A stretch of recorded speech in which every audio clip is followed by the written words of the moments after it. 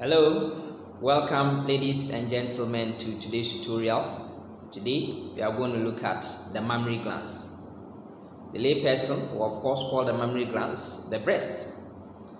These breasts are two and are found in the pectoral region of the human body. These breasts, developmentally will actually come from the sweat glands, specifically modified apocrine sweat glands. Therefore, you will actually be interested in talking about this when you look at the integumentary system. Because of its relevance in the female adults by way of helping to nourish the newborn, we want to actually put it under what we call the reproductive system, being an accessory organ of the reproductive system.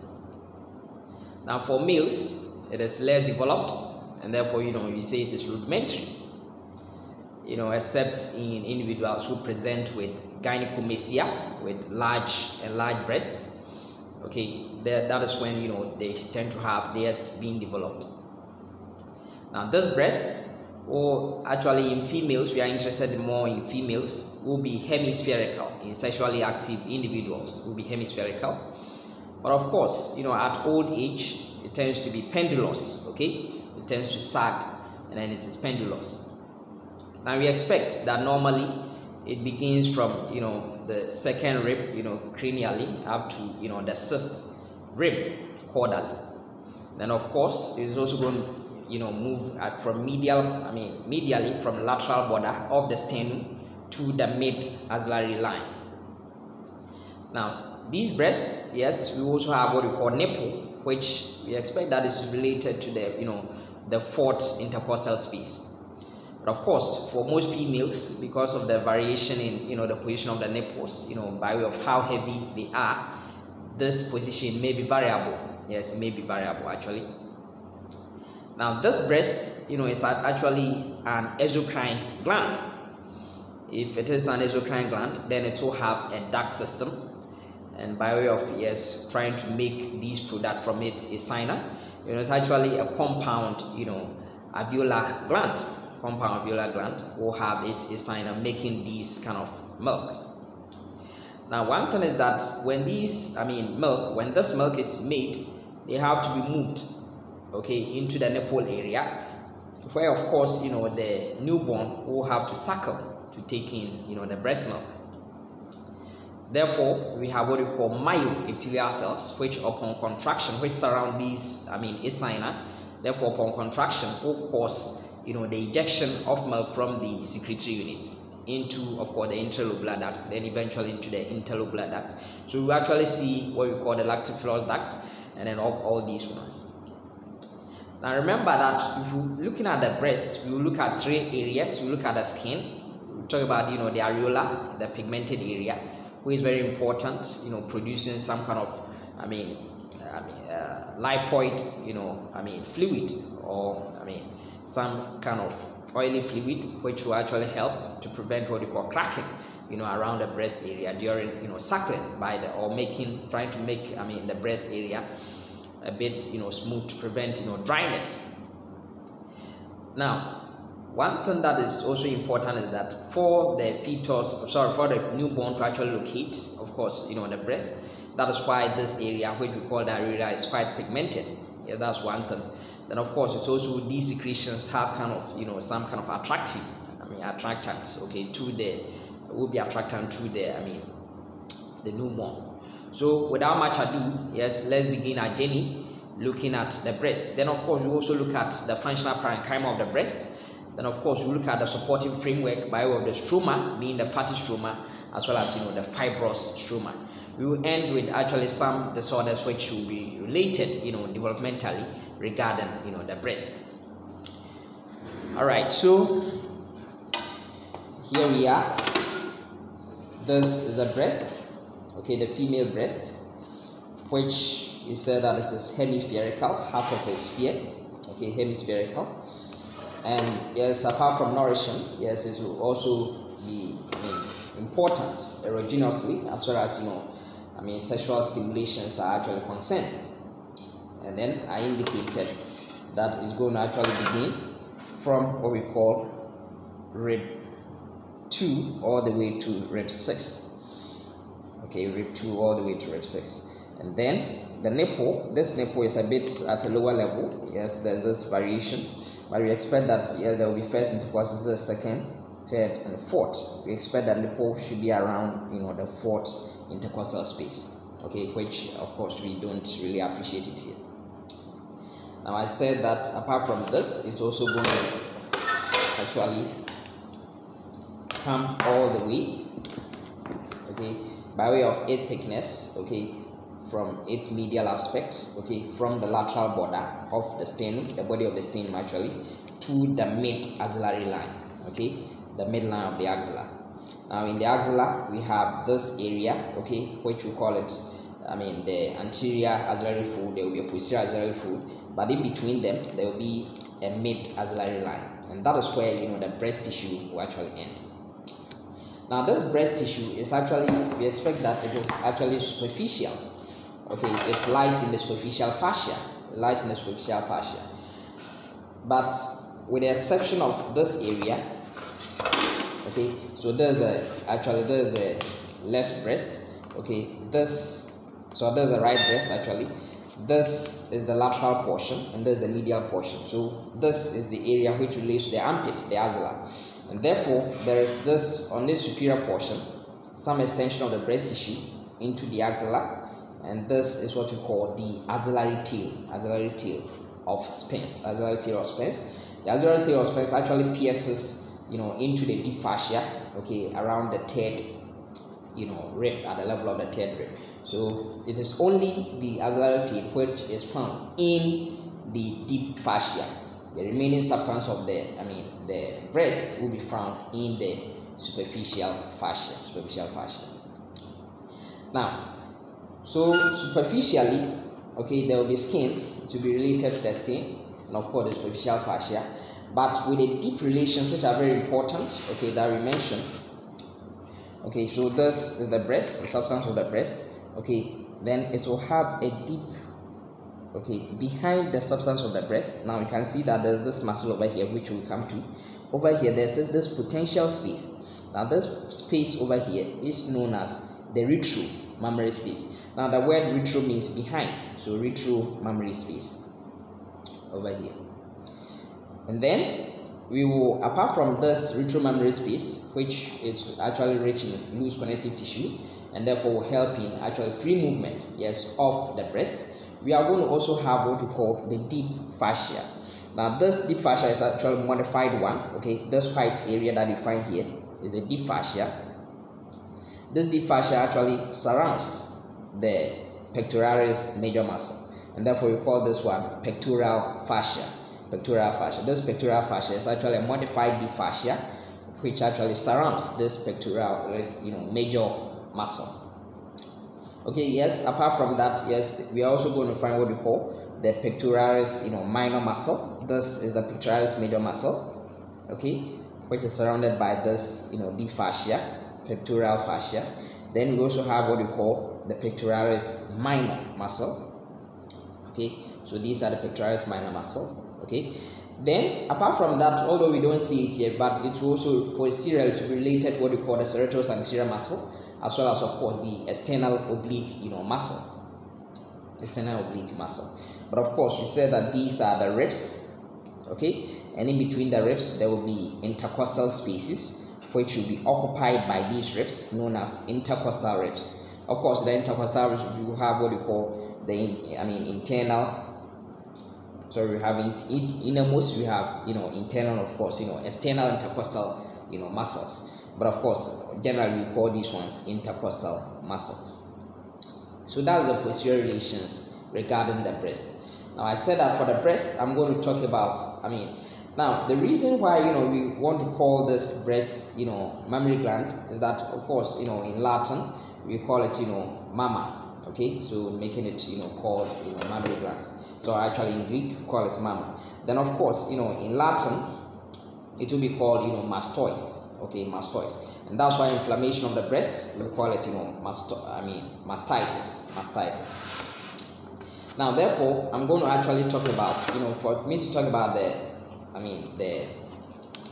breast, I'm going to first talk about, its skin. Okay, so we have skin over here.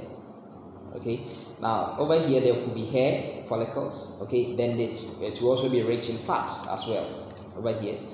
Now when I come here, this is the nipple.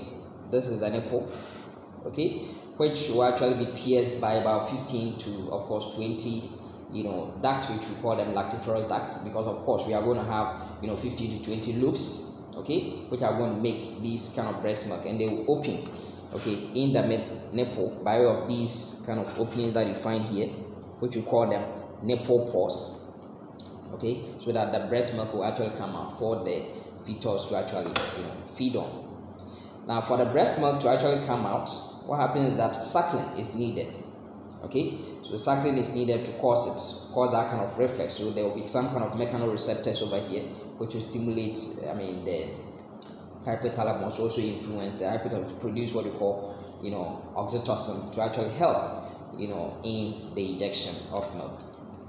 So that is what, we have these, nipple pores, and these nipple pores, okay, in the nipple we'll have these ducts opening in there. And these ducts represent what we call the terminal portions of the lactiferous ducts, okay, opening in there. Now this nipple, okay, although here there's skin, it is devoid of hair, it is also devoid of fat. But what we find is that there are some smooth muscles around here which are circular and longitudinal, okay, and then it also contains some sweat glands as well as sebaceous glands. As well as some sebaceous glands. So that's with the nipple. Okay. Now the next one that we find over here is this pigmented circular area that we find here, and this pigmented area is known as areola. Now this areola, yes, we said is pigmented to actually help so that the newborn will easily find the breast area, especially the nipple, to help in the suckling. Now it is also going to have what we call, it's also going to be devoid of hair. There wouldn't be any hair here. There would also not be any fat over here, but it will contain some specialized oil secretory glands, which are represented by these tubercles, which you can see here. There are some tubercles over here, which we call them Montgomery tubercles. Now these Montgomery tubercles are going to produce this kind of oily products, okay, to help actually during suckling to prevent what we call cracking, okay, or not to make the nipple area dry. All right. Now, so that is with these kind of that's with the areola, which is related, just surrounding the nipple area. Now, having talked about the skin, now the next thing that we have to look at is the functional parenchyma of the breast. So there is a hemisection of the breast, actually a sagittal section. Now in the functional parenchyma, we are going to find what we call the glandular tissue. Now the glandular tissue is going to contain these loops, okay, so you can find these loops. Okay, so these are the loops of the breast. Okay, now these loops are going to have the secretory units, okay, the signa, okay, or the alveoli will be there, and then we will have those ducts taking those, and I said that those secretory units will be surrounded, okay, by what we call myoepithelial cells, so that upon contraction they will cause ejection of the milk into, of course, the intralobular ducts, then into interlobular ducts. Okay, now these ducts are highly branching. Now one thing that I have to, let me just say this, that these Montgomery glands, they tend to increase in number, okay, during actually pregnancy and of course lactation. So that's one thing I have to know, of course, because of its role that is going to play. Now, so that is what we are going to find. So terminally we are going to have these ones, and as you come, okay, proximally, then we have the duct. So the main duct which we are going to find, yes, will be these lactiferous ducts, which will actually enlarge, become what we call lactiferous sinuses, or the ampulla of the lactiferous duct. and then eventually continue as the lactiferous duct, which will open into the nipple by way of opening into the pores of the nipple. Okay, so that is one thing that we are going to find. Now, one thing again is that these loops, okay, of the breast will be separated from each other, from one another, by way of these whitish areas that we find over here. Okay, these whitish areas serving as, septa, which we call them, the corpus ligament, or the suspensory ligament of Cooper, C-O-P-E-R. Okay, suspensory ligament of Cooper. Now, these suspensory ligaments are also very important because they actually help, to attach, functional parenchyma to what we call the pectoral fascia, so that it gives it some kind of support, as well. So that is with the. So therefore, it tells us that because they are going to have, these ones are supposed to be actually 15 to 20. Okay, these lobes are going to be 15 to 20. And therefore, we also have these lactiferous ducts, okay, having 15 of them, opening independently in the nipple pores, So that is with the functional parenchyma of, there. Now, one thing that you have to know is that these loops, okay, and for that matter, the acina, okay, they are, enlargement during, pregnancy as well as, lactation will be actually as a result of what we call progesterone. So progesterone is going to influence the enlargement of these, lobes, okay, lobes, and for that matter, the acina, the secretory units during what we call, pregnancy. And then estrogen will actually cause enlargement or development of these, ducts, okay, during, what we call pregnancy and of course, lactation. So these will be the ducts, okay, developing under the influence of estrogen, Okay, so that's what we are going to find. Now, the next thing that we also have to know is that, yes, this breast is quite heavy, therefore it has to be supported. Therefore, it's going to have stroma, giving it this supporting framework. Now, this stroma, yes, we've already seen one of them, being what we call the suspensory ligament, okay, okay, it's going to give it the support. Then apart from that, we're also going to have what we call support by way of fat. So these yellowish areas that we find over here is fat. Now the breast is highly, rich in a lot of, fat, okay, to actually, yes, hold it, giving it this kind of, support, okay, giving it this kind of, support. So this is actually what we call, the breast. Now during, the fats that we have. Now during early pregnancy, what happens is that the breast will actually go through rapid, hypertrophy and of course hyperplasia will actually increase in size, okay, with increasing branching here and there. Okay, then during later pregnancy, the alveoli or the secretory unit, the acina, will get filled with what we call milk, and then after lactation, the alveoli will actually shrink, or the acina will shrink, and then most of them will disappear. But of course, when there's pregnancy again, there will be reappearance of these ones by way of these estrogen, of course, progesterone helping in that regard. Then after menopause, what will happen is that the breast tissue will actually atrophy rapidly. Okay, we'll go through some kind of atrophy, so that during a sexually active age, it's quite larger compared to what we call old age. So this is the breast. Now, one thing that is important is that we have to talk about its lymphatic drainage. Now, the breast is actually going to have a lot of lymphatic drainage, but the principal ones are going to come from those ones which are related to the axilla, those ones which are related to the axillary axillary region. And we are going to actually have 5 groups of them in the axilla. We have the anterior, we have the posterior, of course the lateral, central, and of course apical groups. Okay, apart from this, we're going to have also the internal mammary or the parasternal lymph nodes as well. Then of course there could be other ones such as the supraclavicular, leptopectoral, the posterior intercostal, subdiaphragmatic, and of course peritoneal lymph plexuses will also, actually fall. Now, these lymphatics are very important because they represent the site of spread of, the carcinoma or the cancer of the breast. So that importantly, what happens is that there's this kind of communication between, assuming these are the two breasts, there's some kind of communication between the left and of course the right, breast by way of the lymphatics. Okay, therefore, if there's malignancy in one part of the breast, it can actually spread to the other breast. So these are the things, okay, which you have to understand.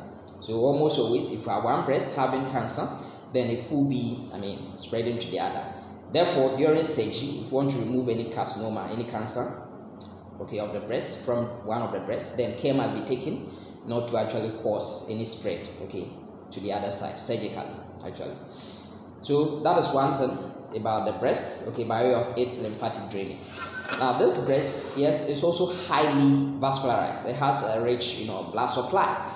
And by way of, yes, arterial supply, we are going to have what we call the perforating branches of what we call internal mammary artery or the internal thoracic artery. Of course, you can't see that one here. Then, of course, we also have what we call some branches of the axillary artery, such as, the lateral thoracic coming from the second part of the axillary artery. Of course, looking at, the superior thoracic, of course, coming from the first part, the thoracoacromial or acromiothoracic, artery coming from actually the second part, of the axillary artery. Then, of course, you also have some lateral branches coming from what we call the posterior intercostal, artery. Now, one thing is that with respect to venous drainage, they will be drained by corresponding veins. But for veins, we use the term tributaries. Okay, so for instance, in we also have what we call some tributaries coming from what we call internal mammary artery, okay, draining into the internal mammary artery. Then we also have some, tributaries coming from, lateral thoracic, superior thoracic, and of course, thoracoacromial veins, okay, which are branches, which are tributaries of, the axillary vein. Then, of course, we also have some what we call tributaries coming from, the draining into what we call the posterior intercostal, veins, posterior intercostal veins. Now, one thing that is, important that we say here is that there's this kind of, anastomotic, connection. There's this kind of, anastomotic connection between these, veins, and these kind of, anastomotic connections are going to be, you have what we call the superficial part, and you have what we call the deep, part. These are actually going to help. Now, one thing is that importantly, cancer may spread, okay, through. So this anastomotic connection actually happens around the nipple area.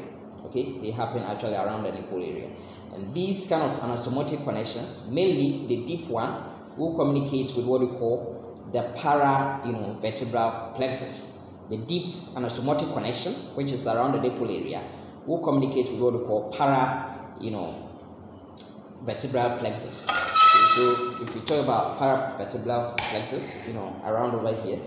Okay, so these are the vertebrae. So around it, alongside, you have what we call paravertebral plexus, and these paravertebral plexus also communicate with some group of plexus around the anterior aspect of the bodies of the vertebrae, especially the lumbar area.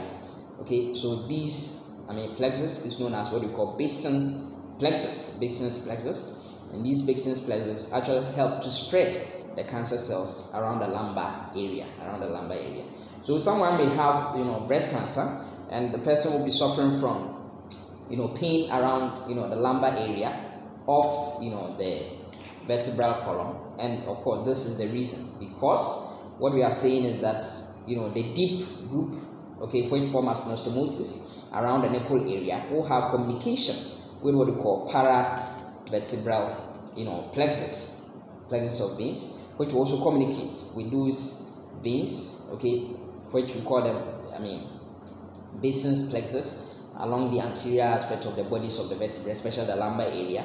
Therefore, even apart from affecting the lumbar area, if it persists, then it can actually affect the spinal cord around the lumbar area. So that is what is going to help in that spread. But even more dangerously, what happens is that yes, this basin plexus also have communication with what we call the dural sinus. Okay, dural sinuses, so which will cover actually the brain.